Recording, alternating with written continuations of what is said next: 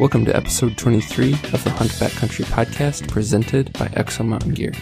In this week's episode, we're talking with Kenton Carruth of the hunting apparel company First Lite. We get the lowdown on all of First Lite's new offerings for 2016, including some new merino wool items as well as new outerwear, some ultralight stuff, some stuff for the whitetail hunter. There's something for everybody in the First Lite lineup. We're excited to talk about the new products.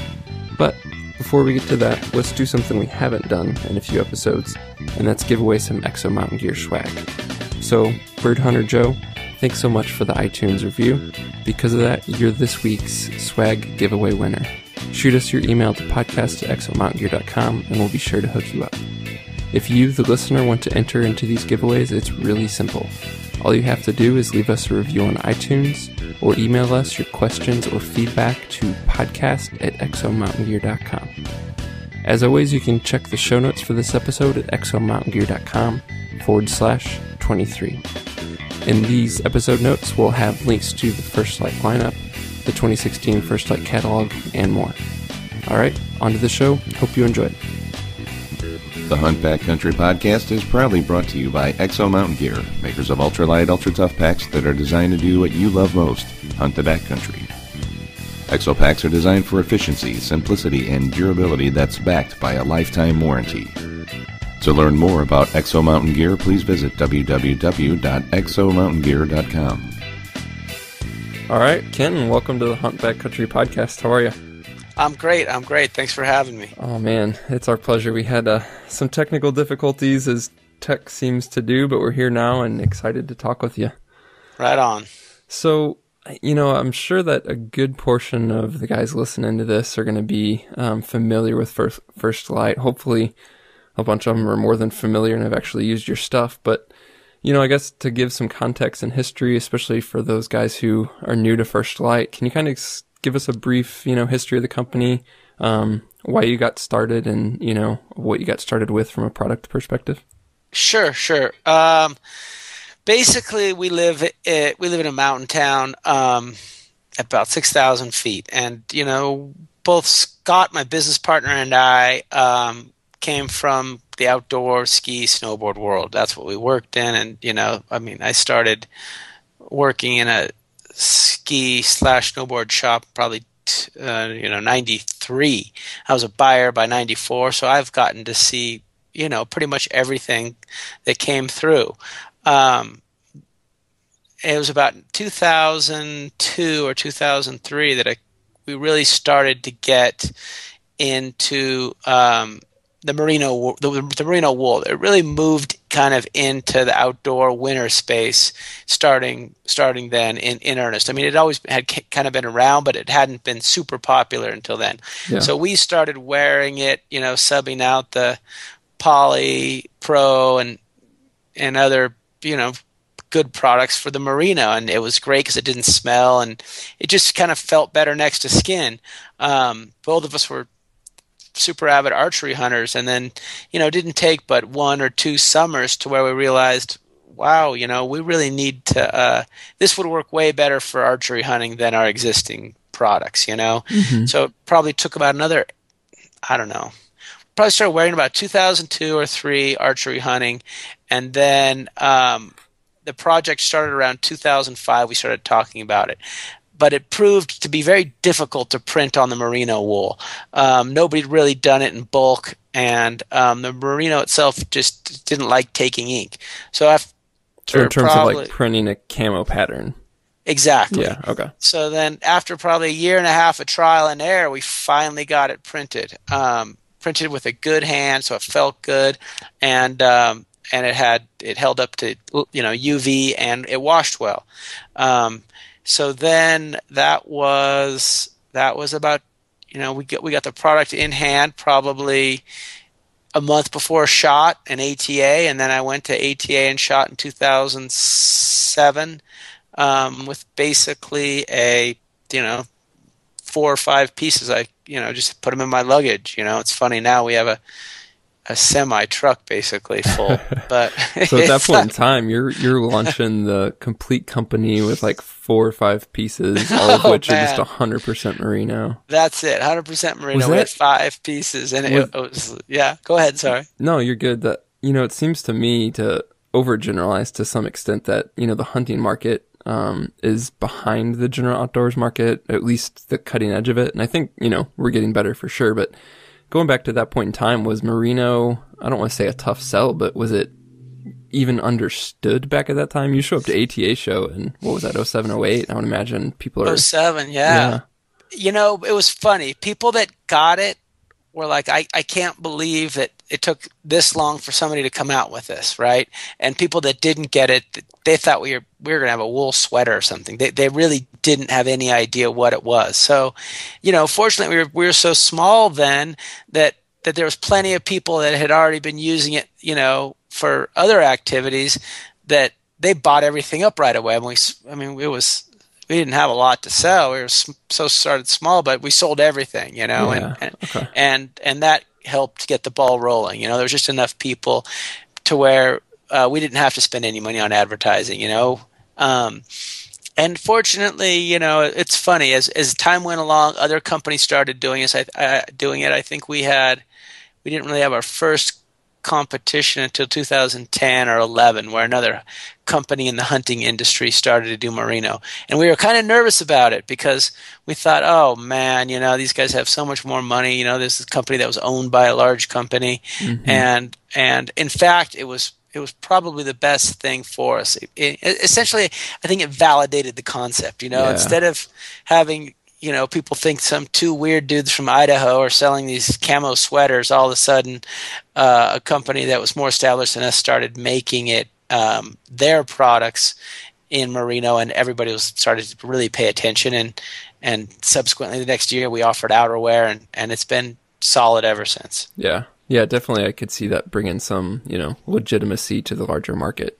Yeah, it's funny how sometimes you think that a curse it turns into a kind of a blessing. So that was good, and so here we are. That's cool. So I don't want to, we've talked about merino. I don't want to skip this without helping guys understand the benefits of merino specifically to hunting, because there are some. And so, what are some of those things that make merino specifically a great product for hunting and especially bow hunters?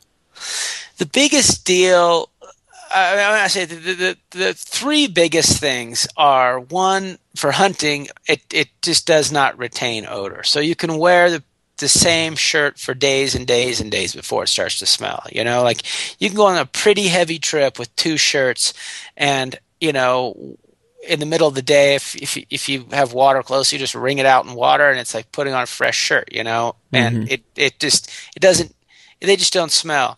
And 2, it's just the way it regulates your body temperature. Merino is unique in the fact that when you're hot, it does its best to cool you down, and when you're cold, it traps the air and does its best to keep you warm. And it can't really be understated, being comfortable. You're just a level more comfortable than you would be otherwise, It doesn't shine when the sun hits it. It's got a bunch of smaller benefits, but basically the ability to kind of regulate your body temperature and not smell, for us, that was enough to start a company. Yeah, for sure. Yeah. So new now in 2016, there's sort of a new evolution with the Arrow wool. And so can you kind of explain that concept for us? It's kind of an advanced merino, if you will, right? Right. And, I can't take full credit for this because there's been some other company in the outdoor industries that have been using similar technologies. What's unique is that we figured out how to print on it. It's exceedingly difficult to print on merino, and then when you add synthetic, so our stuff's about 1/3 Kokona, or 37.5, and 2/3 merino, but it's what's called an intimate blend. We don't encase the synthetics with wool. We basically blend the wool and the synthetic together, so that it's just everything's it's called an intimate blend. So essentially, the trick is that you have to print on two dissimilar fabrics, and I think that's been kind of a stumbling block, and it took us a while to figure it out. We'd been testing these products, this product, the 1/3 synthetic, the 1/3 37.5, and the 2/3 merino for a long time. I mean, 4+ years, and we really liked it, especially in the thinner weights. It seems to make it allows us to make it a little bit thinner because pure merino, if you get any thinner than about 170 weight, it becomes fragile. So for starters, it allowed us to make a thinner piece that had more strength, and it also allowed us to make a piece that dried faster, because that's kind of the one thing with merino, is that it doesn't dry as fast as synthetics. And people say, oh, I like synthetics because of this. Well, synthetics do dry faster. They get stinkier though, and even when they're wet, merino still feels better. It has a better next to skin. So that was kind of the holy grail to create a really, really technical hot weather piece, and that's how we came up with the Arrow wool. Okay. So, at first glance, it looks like some of the new items that are offered in the Arrow wool, like the Wilkin, which is a QZ, and then you guys already have a QZ, which, appears to be a similar weight. What are some of those differences in helping a guy decide which one he should maybe go for, the Arrow wool versus the, 100% merino option? Well, so the Wilkin's about 145 grams per inch. It is designed to be worn, in hotter weather, whereas the Yano series is about 170, 175. So it's definitely, the Yano series is made to provide a little more warmth than the Arrow wool. Okay. The Arrow wool stands for Arrow's aerobic wool, but the Arrow wool is designed to be worn when it's as hot as, it can be worn as an underlayer for, obviously freezing cold, but it's designed for, specifically those days when it's, 65, 70, all the way up to 100, depends, as hot as it's going to get. But for hotter days, then it's designed to perform better in hot weather. Let's just say that. Sure. So the new Arrow wool stuff isn't going to replace some of the items that, guys might be familiar with in your line in terms of the 100%, merino wool layers. I don't think so. I think a lot of the guys like the merino. It definitely won't replace the 230 and the 400 weights. Sure. Because those really work well, in their own. In fact, the 400 weight's an interesting piece. I'll just briefly touch on this, but it's funny because, you get guys that see the 400 weight vest and they look at just the numbers and they say, well, it's not as warm as a puffy and it's heavier than a puffy, so why would I get it? Mm-hmm. But the fact is where pieces like where the merino really shines is in fact regulating your body temperature. So if you've got a hike where you've got to go up and down a bunch of different hills, if you have a puffy on, certainly if you have a down puffy which doesn't breathe at all, you're going to be transitioning back and forth, and you might have saved a little weight. Whereas the thing that's nice about the merino, even the thicker merino, if it's chilly, you'll still be able to get to the top of whatever you're doing, provided it's just not, you're not putting out a super hard effort. And then you get there, and you get to the top, and you stop, and you're still comfortable. You're not constantly transitioning layers. And that's the thing that makes the merino unique, is that it really does perform in quite a large temperature variation, temperature variations. Yeah. Okay. Yeah, that's great to know. So on the merino side, let's stick there now. We'll get to outerwear, but what are your some of your recommendations for, in general, a guy who's, hunting Rocky Mountain West in September? Obviously temps can vary, but what are some of those go-to pieces that you're always pointing people to, in the, elk season, portions of mule deer season in September? I mean, the merino next to skin is by far basically my kit that I wear regardless is I'll wear a merino boxers, the compression socks, and then a long sleeve thin merino shirt. If it's going to be if it's going to be super hot, I'll wear the Arrow wool, and if it's going to be, probably not going to get any hotter than 60 and starts off cold, I'll usually wear the Yano next to skin. But I always wear one of the two thin layers next to skin, and then kind of go out from there. Around here, the Knabs are pretty tough to beat because we don't have a lot of nasty stuff that can kind of beat up clothes, whereas some guys, certainly guys that are in Oregon and Washington have a lot more. Texas, they get a lot more spiky stuff, and they can kind of beat up the Knabs.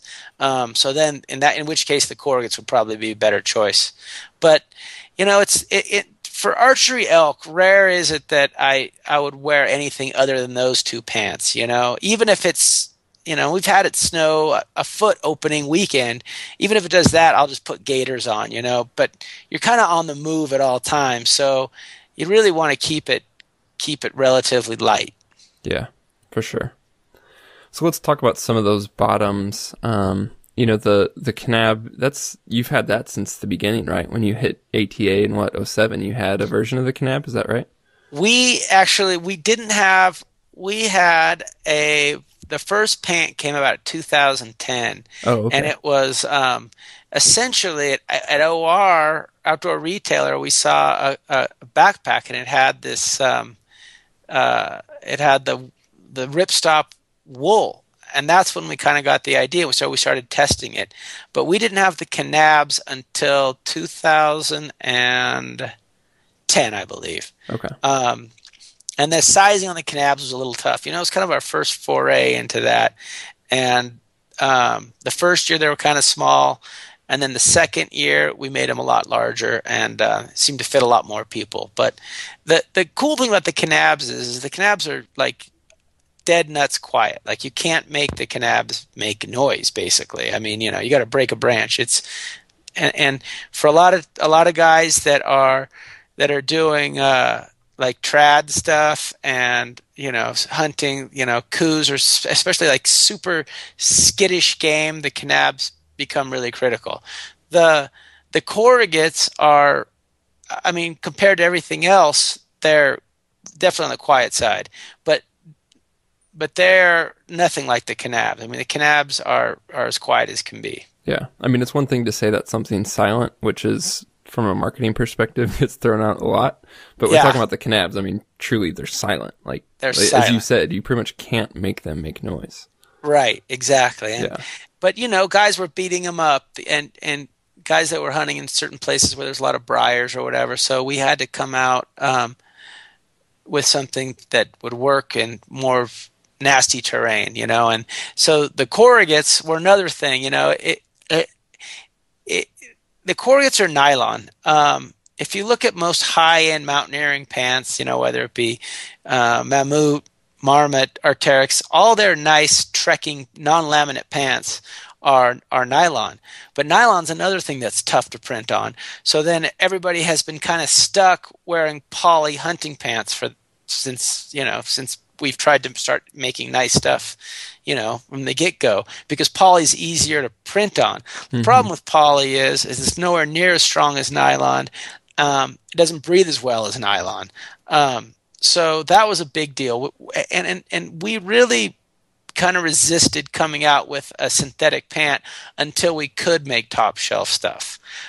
So our kind of theory has been, if our stuff, if we were to make our stuff in, blue or, purple, and if it can't hang on the shelf next to top end gear, then we're coming up short, Right. I mean, and in fact, you'll see our stuff at Outdoor Retailer. It's funny, 37.5, they'll feature our stuff because in certain times, certainly in technology regarding insulations and the way we apply insulations, we have leapfrogged the traditional outdoor industry, which whenever that happens, that makes me really happy, because I don't want to have to be the follower. I don't, I want the people to look to us to find great ski clothes or whatever, Yeah. We're in a situation to where hunters in general, to where there is no lodge or there is no, shelter. Like when you go out in the woods, a lot of times it's hours to get back. So if the gear doesn't work properly, it can really be dangerous. So for us too, it's all of our stuff gets tested. I mean, extensively. I mean, all our guys are now starting to wear 17 stuff or try 17 stuff, because I don't want to come out with something and have somebody say, "Oh, you're guinea pigging on the consumer." So Right. I don't know. Yeah. No, I mean, I hear you. I mean, that's critical for sure. And as you said, Right. I mean, that's a great point. When you're hunting, you don't have the luxury of skipping out like you might on a lot of other outdoor activities where you can go, oh, it's a crap day, I'm just gonna, not go whatever. Especially, guys who a lot of our listeners do are making multi-day trips. Like, you're gonna deal with whatever comes, and you need to be prepared for whatever comes. So from a weather perspective, yeah, it's absolutely essential that, your clothing can withstand that and keep you safe and as comfortable as possible. Right. I mean, even, if you're backcountry skiing or you're sledding, you get to a point where if it's, something kind of weird, you can turn around and kind of go back the same way you can far easier, whereas with hunting, you're on your feet and, however deep you are, it's going to be, I mean, taking elevation out of the equation, but it's going to be just as long to walk back out, and Yeah. so I don't know. I think largely you spend probably larger chunks of time outside. So, it's a big deal for us to have stuff that works. Yeah. So one thing that's been cool to see, when I started using First Lite, it pretty much was just merino. And then you started to roll out some of these outerwear pieces, featuring Kokona, and, what we now have is 37.5. I know there's different aspects to that, but in general, why did you guys, when you were developing this outerwear line, choose to partner with Kokona and use these technologies? And then how do they work? Well, for us, what we've started to find out was that a lot of these companies really make quite waterproof stuff. They do a pretty darn good job of making waterproof stuff. It's not uncommon to get, to get something that's 20,000 rated at 20K waterproof, and in fact, if to test stuff to failure, a lot of the stuff, our stuff and other stuff will go clear up to 40. What was unique about Kokona was that it breathed extraordinarily well.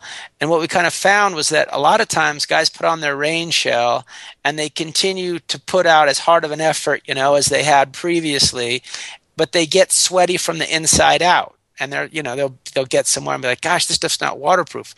Where in fact it is quite waterproof.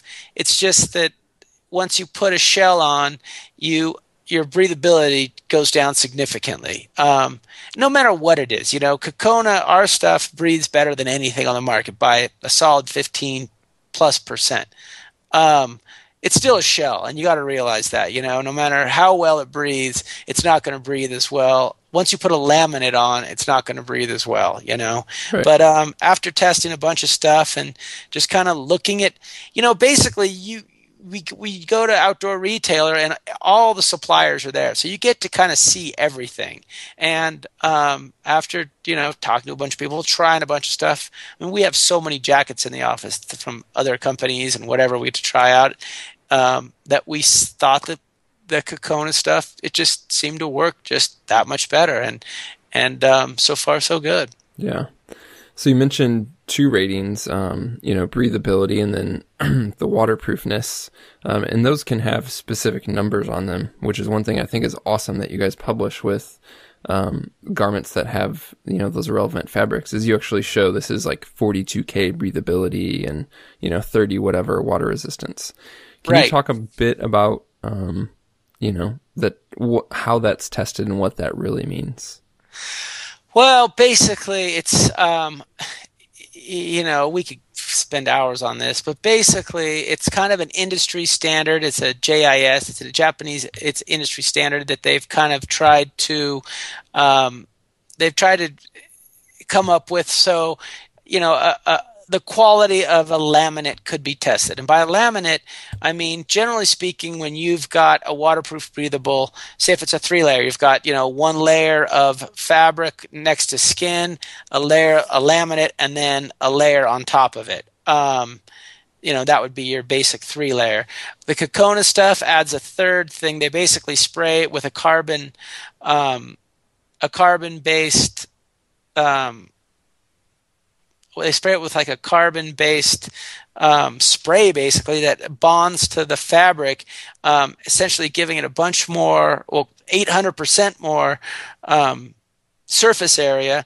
Plus, it also works to regulate the temperature from the inside out. So if something is, if you're more humid inside, Kokona physically pulls it to the outside. But back to the numbers. The numbers were basically a way of justifying how well or testing and being able to have, data on how well something breathed or was waterproof. So basically, with the waterproofness, they basically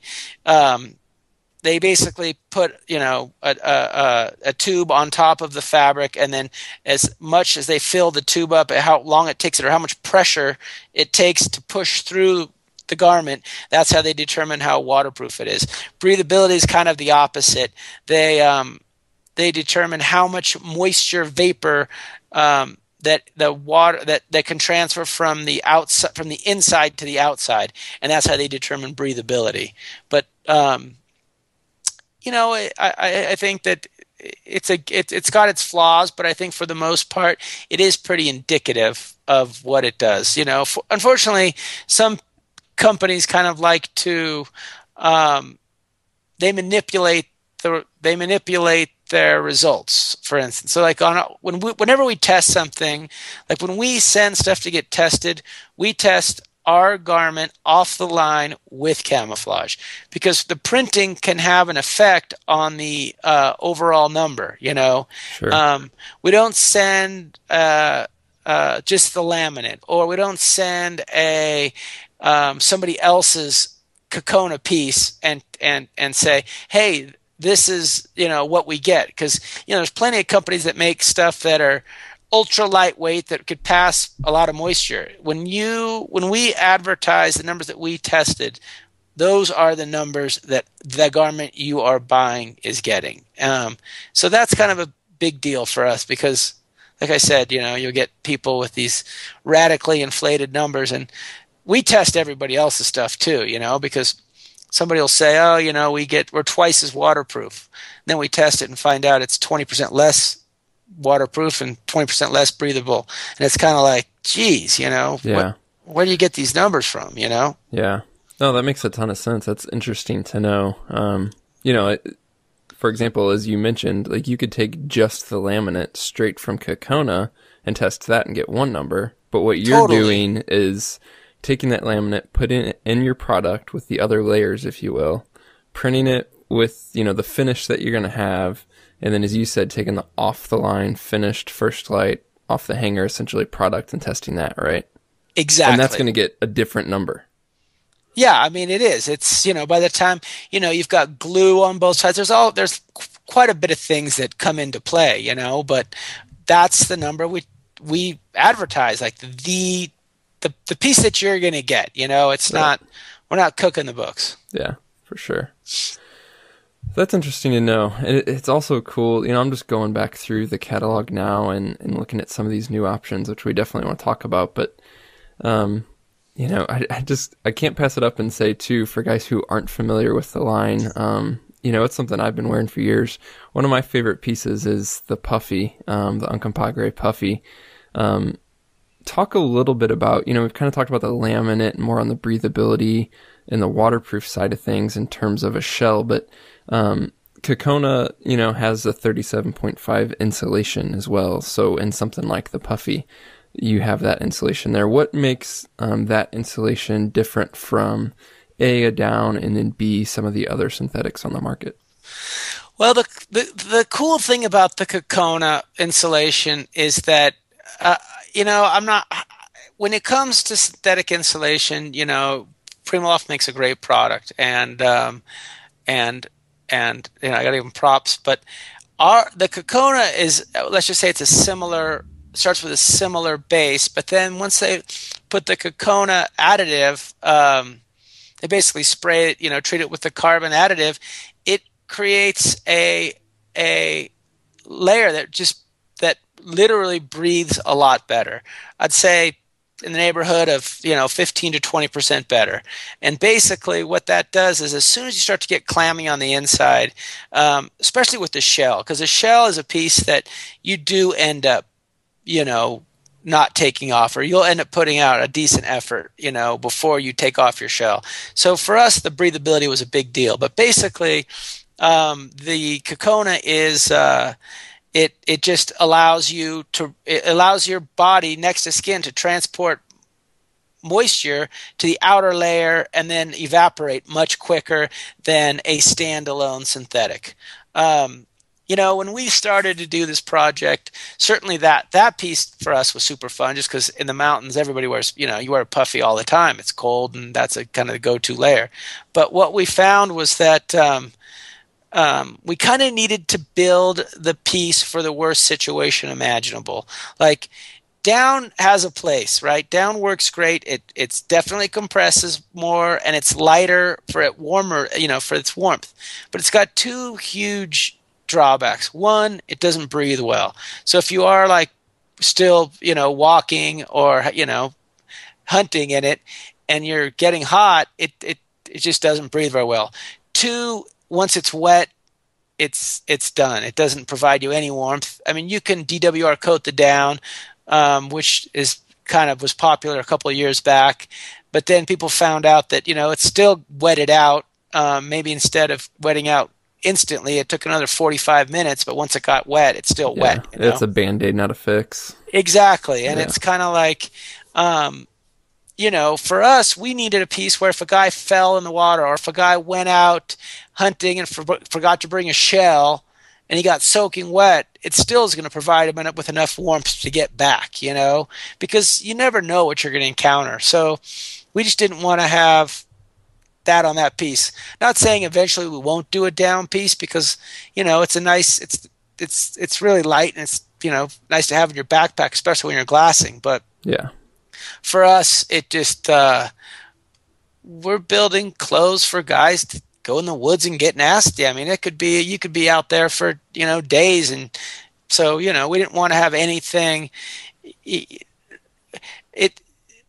It's funny because the weight of things is people talk about that a lot, and it's very critical. But if you have one piece that takes the place of two, you have one 18-ounce jacket that takes the place of two 12-ounce jackets, you've netted a net loss. I mean, sure.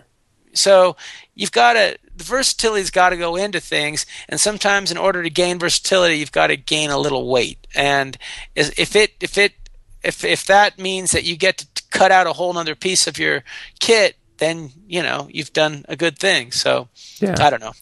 No, I hear you, and it's not like I think especially on that piece, the weight is reasonable, especially for what it is. I mean, there's it's not just a super thin shell. In all places, the fabric's beefed up on the shoulders. If you're wearing a pack, it's going to withstand that and not start rubbing through.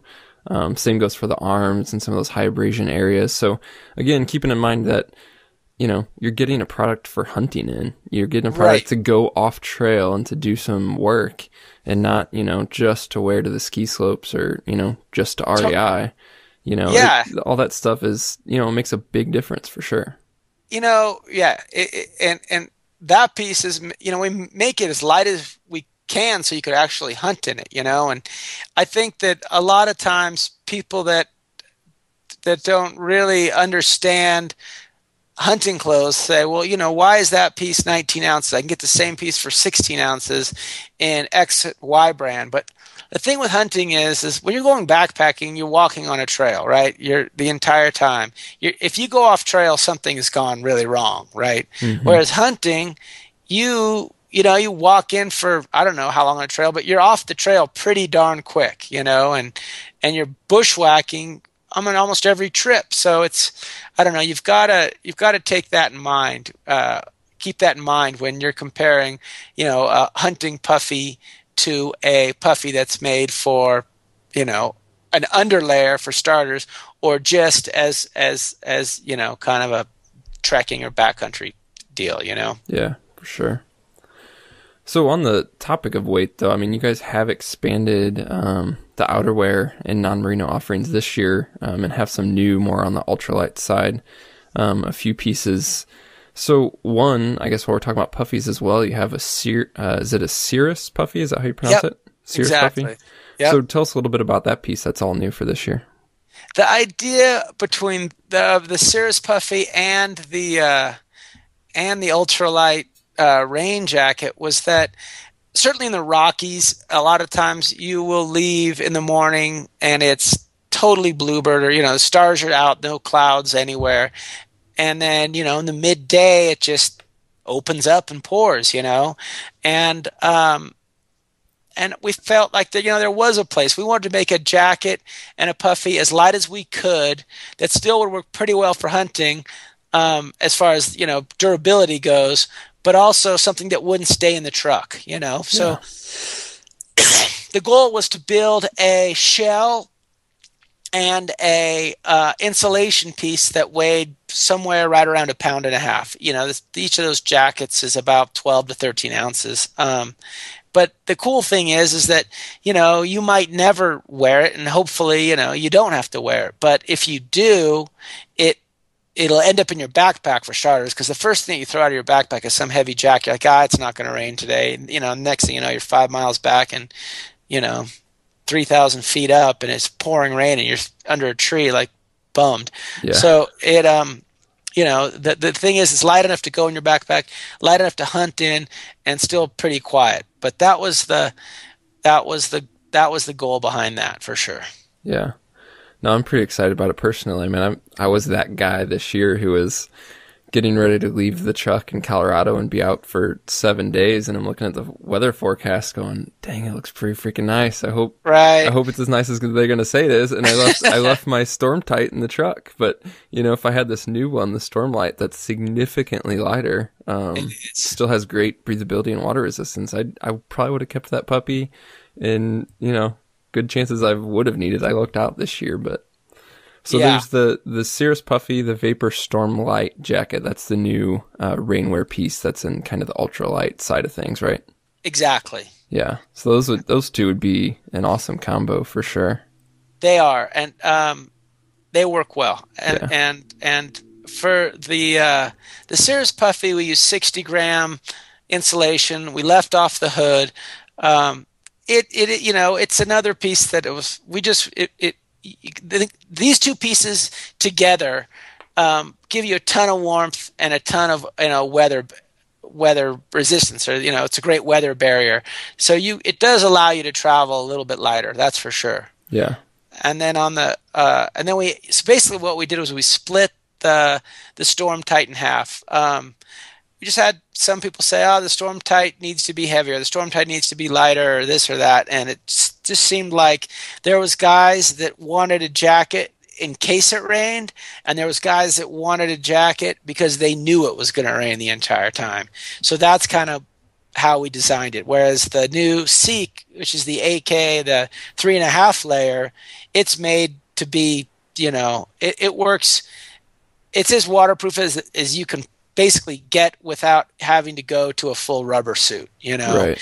It's like what you wear when you're going to BC or AK, or even in the Rockies, and it's like, okay, we're going to be wet, boys, so be prepared, because you're going to be wearing this jacket all day for days. And that was was the impetus to that jacket. Yeah. So last year's Storm Tight stuff, so have two different pieces, as you mentioned. One, you took what you had last year. On one end, you beefed it up, and on the other end, you kind of lightened it up, right? Is that what those two pieces are? Yep. Yeah. Exactly. Okay. Yeah. That's awesome. And looking at it by the catalog, I mean, it looks like, certainly features are a little bit different in terms of cuffs and things like that, but certainly, the beefed up. I mean, the Storm Tight rated here at 23 ounces, and then the Storm Light is about half that, closer to 12 ounces. Yep. So, yep. Yeah, that's cool. Two great options for sure, depending on, what you actually need. They are, and we got to update the Storm Tide a little bit. the sleeves got narrower, as we shifted everything to kind of a shooter's cut, and the chest got a little bit. The whole cut it's not tight by any means, but when we designed the Stormlight in 2011, I'm sorry, not the Stormlight. We designed the when we designed the Stormtight. Stormtight, sorry. It's confusing. When he said Stormtight in 2011, it was still, everybody kind of wore regular bino holders, right? And without protection. So when we designed that, we designed it with a little bit bigger chest so guys could zip up their binos in when it was raining. And it's funny because in the past, I'd say 5 to 6 years, 5 years, everybody has kind of switched. I wouldn't say everybody, but largely people are switching to these bino systems that are more protective, that your binos drop into and they, cover them up. And everybody's wearing their binos on the outside, no matter how hard it rains, you know? So we kind of, tailored the jacket to reflect that change in gear, if you will. Yeah. Cool. So talking, I guess, about some of the bottoms, revisiting that. One is you had an update to the Canab last year that, took some of those, I guess, high stress areas and kind of added synthetics strategically. Is that kind of the same pant again, what's being offered this year on the Canab side? Yeah, absolutely. We've had, the Canab, the problem with all hunting pants is that, say if you're hiking out, you're packing something out, and your pants start to kind of sag. You've got a backpack on, you're stepping over logs. It's tough because it just places so much stress on the crotch of pants, and for us, we really wanted to solve that. And that new stretchy material allowed it to do that, like even in your weird situations or your pants aren't quite all the way up and you've got to like step over multiple logs, or whatever, you still have the stretch. So, those pants that's helped them a lot. And then we also added stretch to the back rise of them. So when you bend over, they stretch, Yeah. It's really good mobility. I will say this, Kenton, on a personal note, when I got the 2016 catalog and started checking things out, I pretty much flipped my lid when I saw that in the Canabs and then like in the Corgates as well, right? You're offering an option for us tall guys. Yeah, that's dude, been a long time coming. I'm so freaking pumped, man. Oh, good. We've had it's funny because all the merino stuff we cut quite long, because just the way people are mobility, if they're drawing a bow or whatnot, and we've had no problem fitting tall guys with that. I mean, really tall guys can wear our stuff, but the pants have proven to be a bit of a challenge. It's just a different deal than the torso. So, for next year we are offering, they're about 3 or 4 inches longer. I think our normal pants are somewhere between, about a 31 to 31 and a half, and these new ones are going to be somewhere between a 35 and a 36. Yeah. Oh, man, I'm so excited. I was the guy who was like floating. I really needed a medium in the waist, but then they're extra short, and I ended up, scrunching up a large to get some length. And so I'm pumped to go medium tall now, and this is probably going to be perfect. Nice. We're going to do that in mediums, larges, and extra larges. We'll all have those 3 sizes. We'll all have tall sizes. Yeah, that's very cool. So you mentioned gaiters a bit back. You have a new gaiter for this year as well. Can you tell us a bit about that? Yeah, we have a heavy duty gaiter. We make it in 2 sizes, and basically that was a fun project. We all out here. I mean, all of us wear gaiters a lot, so we kind of have everybody in the office kind of has their own little ones they like, ones they don't like, things that they find really good or bad. So, it was kind of the cumulative effort of everybody, and we basically made the gaiters are Cordura on the inside, and then on the outside they are that our new 3.5 layer material that we use in the Stormtight Seek. So no, they're good. They're really super beefy strap on the bottom. They're pretty darn quiet, but mostly what's cool is we have two different sizes, so they fit nice and snug, yet aren't, like if a guy's got big calves, they don't squeeze the calves. They have a little stretch there, and I think they're going to be pretty well received. I'm excited. Yeah. Yeah, it's cool. I want to dive into a few other things here, but, can't go without mentioning we certainly didn't cover everything that's new in the 2016 line. You guys have other accessories, expanded the women's line. Hopefully that's done really well for you guys. Has that been well received? Super. That's been great. We have a new, we have what Core gets for the women coming out. It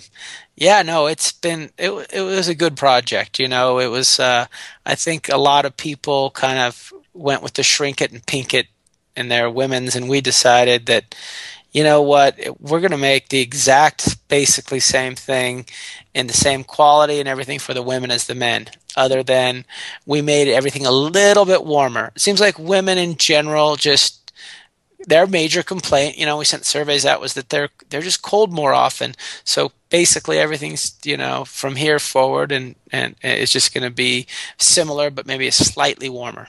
Yeah, for sure. Well, cool. So you listeners, again, we didn't cover everything. Be sure to go to firstlite.com, check out all the new stuff. There's new kind of like a 3D suit almost. There's, more new stuff for the whitetail guys, all kinds of things like that. Wanted to touch base with you, Kenton. We've actually talked a bit with Veil Camo in a previous episode about Fusion, but if you could just kind of, again, touch on that, maybe for those guys who didn't catch that episode. You partnered with Veil to develop this camo pattern. What was kind of the philosophy behind that? What were you going for in developing this pattern? We had seen so many different camos, and we were constantly testing camos and kind of figuring out what worked and what didn't work. And it just, as people started to pay closer attention to like the actual science of it, like, let's try to figure out what the way deer see, let's try to figure out the way bears see, that, that became, it's not like we have an absolute, crystal ball to this thing, but they're just got to be more and more science behind the camos. And we'd had a couple different people. We worked with, a couple different people, and nothing was really, we didn't love anything. And then all of a sudden, Joe Skinner, who at the time was working for the Army, mailed us a pattern, and it was really cool. And he's so passionate about it, so into camouflage, so into the science behind it, that and we frankly just liked the looks. We just, it had a lot of the concepts that we'd seen work in other camos, from a breakup perspective. So, went back and forth and kind of tweaked it and tried it and tweaked it. And then, after couple 18 months or a year, it was probably longer than that, it's probably almost 2 years, we came out with Veil late last year, of 2014, around October, and it's great. The cool thing about Veil is that it's proven to work equally as well in the East as it has in the West. So yeah. If a guy's in a tree with leaves, it works well, and it works really, really well in a tree without leaves. And what you'll find is that it's a similar situation that we face in the West. Certainly, in where we live in Sun Valley, or central Idaho, say, is that the south side of the slope are all sage and dry grass, and the north sides are dark timber. But you spend nearly equal amount of time in both. So you need to find a solid transitional pattern that will work in two kind of different environments. And that was the most difficult thing about it. And once we played with the color palettes and went back and forth, that, away we went. We came out with Veil. Yeah, no, I absolutely love it. I'm that guy who hunts Midwest, hunts out West, and that is a camo pattern that has been, very effective for me, in the encounters that I have. And the other thing I'll say about it, it looks cool. Which, Thanks. Unfortunately, a lot of patterns are designed for the hunter's eye and not for their effectiveness. But, I think that this one's both. It's effective and it, has a cool look to it. So I appreciate that. We spent a lot of time on it. It's good to hear. Yeah. Yeah, if you guys wanted to learn more about it, for sure, not only fusion, but some of the science behind it, and really some of the science about animal vision and camouflage in general, it was actually episode 11 where we talked with Joe Skinner, who helped Kenton and the guys design this pattern. So go back and check that episode out. So Kenton, before we wrap up, one thing that Steve and I usually like to ask and often forget to, but would love to hear from you about is, a lot of the guests that we talk about, they've, been hunting quite a while, they're experienced, they have learned a lot in their years, but we're always curious to know, as we're always continuing to learn, what's something that you're continuing to learn, maybe a lesson that you learned or relearned this past season as a hunter? Man, I'll tell you, it's it's keeping your head up when you're walking. It's funny because it seems like you kind of get into this rut, especially if you've got you're climbing kind of hard, and you're kind of in a hurry. You should never be in a hurry, but I don't know, for some time, some reason you always think, okay, they're right around the corner, but literally it's always looking. It's so easy when you're climbing uphill to just keep your head down. And I can't tell you, there's nothing worse than coming into the animals thinking that they're another couple hundred yards away and you're sweating bullets and looking down. The guys that end up killing stuff the most, and I think this a lot of times is where, fitness does come into play, are guys that walk within their means, i.e. they're not like blowing themselves up and sweating bullets. They're walking as fast as they can walk and still hunt.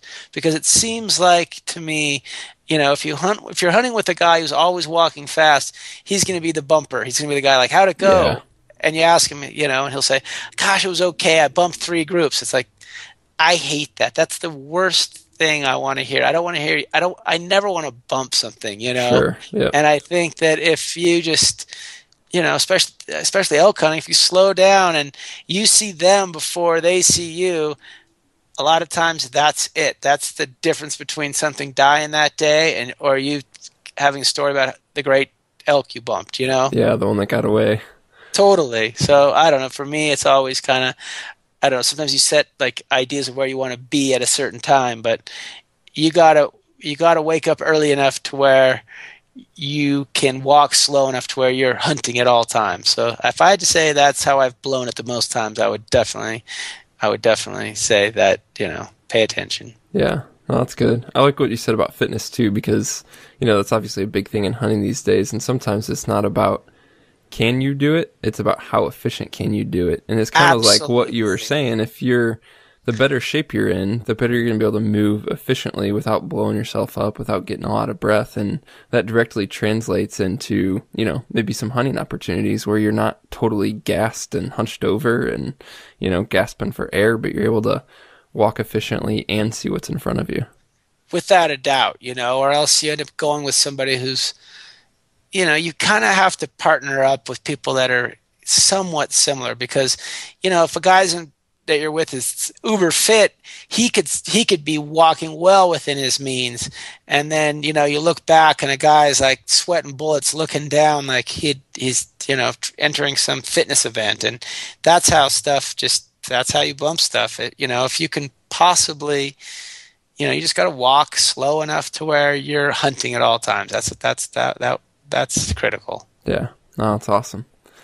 So what's the best way for our listeners to not only learn more about what's new for 2016, but just kind of stay up to date with what's going on at First Lite? We'll start doing product videos probably around March. That'll go through all the new 2016 stuff, like piece by piece. Like generally speaking, we'll have a video on one new piece a week or something like that. That's how we generally roll the stuff out. Cool. And I'm sure there'll be some videos that people shoot at SHOT Show and stuff, so you guys can at least get a decent look at the new stuff. Yeah, awesome. So in terms of all the social channels, I know that you guys are there, Facebook and Instagram and Twitter and all those fun places. Can check you out there, right? Always, yep. All right. Kenton, thank you so much for your time, man. We really appreciate it. Oh, right on, Mark. I really appreciate you having me on here and letting me talk about my new stuff. I'm really excited. Well, thanks so much for listening this week, guys. Again, be sure to send us your feedback or questions to podcast@exomountaingear.com. And if you're enjoying the show, please consider leaving us a review on iTunes or Stitcher or wherever else you're listening to this. Until next time, have a great week.